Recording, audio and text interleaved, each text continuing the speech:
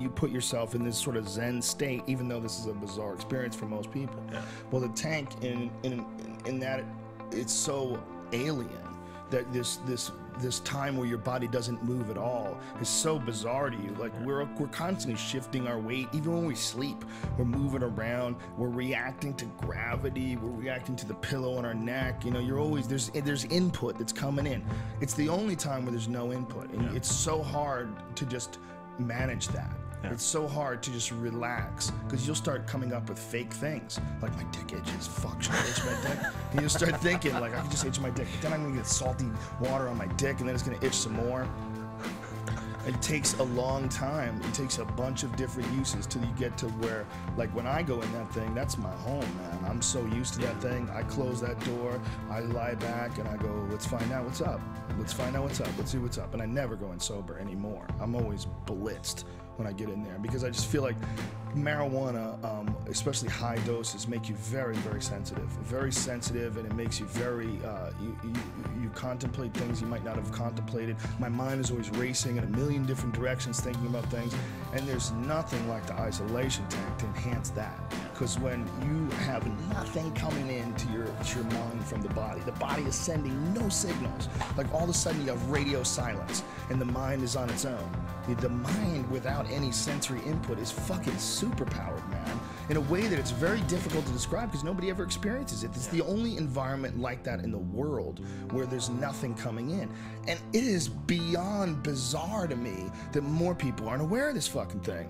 I mean, I've been talking about it for years. We put videos up about it, and people come to me about it, and they ask me, like, dude, tell me about the isolation tank. I'm like, how could I possibly be an expert in this fucking thing? All right, all I am is just some dude who has one, who uses it. How are there not scientists that are studying the benefits of this shit and pushing it to everyone as stress relief, as a clarity device, as a device for objective reasoning and thinking and creativity? Every artist should have one. Every athlete should have one. Every fighter should have one. Anybody where you need deep, intense thought without distraction, you don't even fucking know what that is until you get in that isolation tank.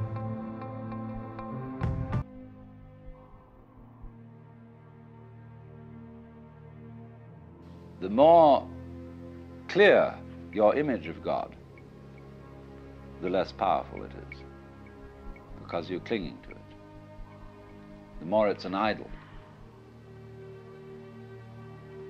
But voiding it completely isn't going to turn it into what you think of as void. What would you think of as void? Being lost in a fog, so that it's white all around and you can't see in any direction. Being in the darkness. Or the color of your head as perceived by your eyes. That's probably the best illustration that we would think of as the void. Because it isn't black and it isn't white, it isn't anything. But that's still not the void. Take the lesson from the head.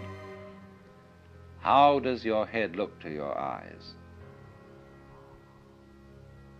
Well, I tell you, it looks like what you see out in front of you, because all that you see out in front of you is how you feel inside your head.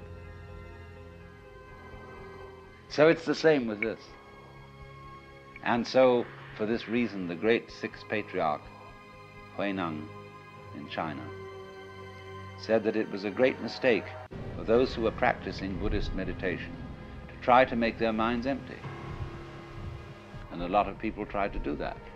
They sat down and tried to have no thoughts whatever in their minds. And not only no thoughts, but no sense experiences. So they'd close their eyes, they'd plug up their ears, and generally go in for sensory deprivation. Well, sensory deprivation, if you know how to handle it, can be quite interesting. It'll have the same sort of results as taking LSD or something like that. And there are special labs made nowadays where you can be sensorily deprived to an amazing degree. But if you're sort of a good yogi, this doesn't bother you at all. It'll send some people crazy. But if you dig this world, you can have a marvelous time in a sensory deprivation scene. Also, especially if they get you into a condition of weightlessness. Skin divers going down below a certain number of feet, I don't know exactly how far it is, but get a sense of weightlessness. And at the same time, this deprives them of every sense of responsibility. They become alarmingly happy. And they have been known to simply take off their masks and offer them to a fish. And of course they then drown. So if you skin dive, and you have to keep your eye on the time. You have to have a water watch or a friend who's got a string attached to you. If you go down that far, and at a certain specific time, you know you have got to get back. However happy you feel, and however much inclined to say, survival, what the hell's the point of that? And this is happening to the men who go out into space. They will increasingly find that they have to have automatic controls to bring them back. Quite aside that they can't change in any way from the spaceship. Now, isn't that interesting? Can you become weightless here? I said a little while ago that the person who really accepts transience begins to feel weightless. When Suzuki was asked, what is it like to have experienced Satori, enlightenment, he said it's just like ordinary everyday experience, but about 2 inches off the ground. Zhuangzi, the Taoist, said, it is easy enough to stand still. The difficulty is to walk without touching the ground. Why do you feel so heavy? It isn't just a matter of gravitation and weight. It is that you feel that you are carrying your body around. So there is a koan in Zen Buddhism. Who is it that carries this corpse around? And so when you feel, common speech expresses this all the time. Life is a drag. I feel I'm just dragging myself around. My body is a burden to me. To whom? To whom? That's the question. You see? And when there is nobody left for whom the body can be a burden, the body isn't a burden. But so long as you fight it, it is.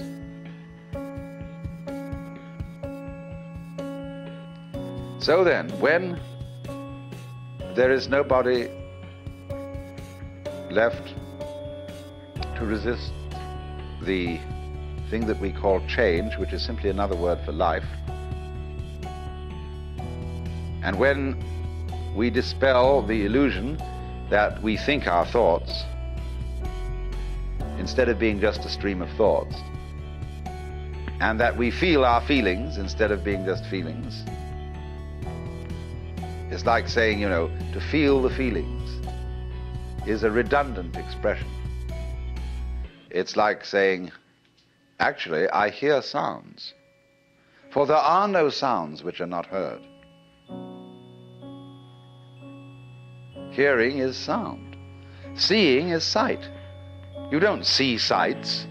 Sightseeing is a ridiculous word. You could just say either sighting or seeing, one or the other, but sightseeing is nonsense. So we keep doubling our words, and this doubling is comparable to oscillation in an electrical system where there's too much feedback, where you remember in the old-fashioned telephone, where the receiver was separate from the mouthpiece, the transmitter. If you wanted to annoy someone who was abusing you on the telephone, you could make them listen to themselves by putting the receiver to the mouthpiece. But it actually didn't have that effect. It set up oscillation. It started to howl. It could be very, very hard on the ears. The same way, if you turn a television camera at the monitor, that is to say, the television set in the studio, the whole thing will start to jiggle. the visual picture will be of oscillation. Da da da da da da da da da da da da da da da da, like that. And the same thing happens here. When you get to think that you think your thoughts, the you standing aside the thoughts has the same sort of consequence as seeing double. And then you think, can I observe the thinker thinking the thoughts? Or, I am worried, and I ought not to worry, but because I can't stop worrying, I'm worried because I worry. And you see where that could lead to. It leads to exactly the same situation that happens in the telephone, and that is what we call anxiety, trembling. But this discipline that we're talking about of Nagarjunas abolishes anxiety, because you discover that no amount of anxiety makes any difference to anything that's going to happen.